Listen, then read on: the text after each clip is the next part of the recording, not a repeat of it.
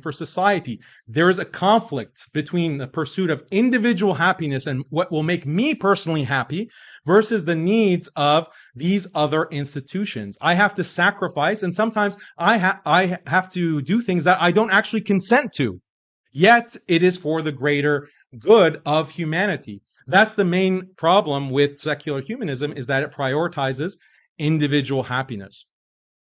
So I don't know why you're thinking about my girlfriend during the debate, but she says thanks.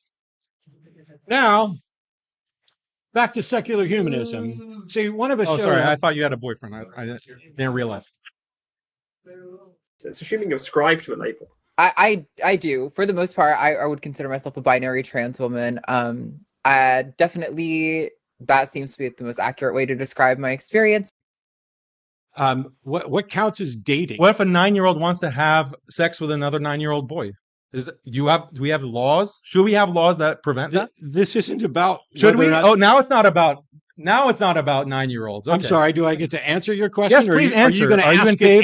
Are you in favor of laws that would ban a 9-year-old girl from sleeping with a 9-year-old boy? Yes or no? We don't have yes law. or no. Okay, one more time, since you're going to do the yes or no thing. Like one more time with the question. Am I in favor of laws that would ban that? No. Okay. So you don't have a problem with. Many kids begin discovering that they feel more affection or interest in boys or feel more affection or interest in girls at very, very young ages. Why is it moral? Why is it a moral issue for a parent to tell a kid, no, this is your gender? What makes that a moral issue? Right where? All right. Here. All right. Nice. I don't do anything. I'm not violent. Go ahead, gentlemen.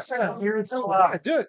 All right. I'm saying I have an answer. Sit down. Sit down. Okay, I'll sit down. You said Sit that down. to come over there and say it. I'm not violent. I would never do You anything. can't violent. respond to any point. You just make a joke.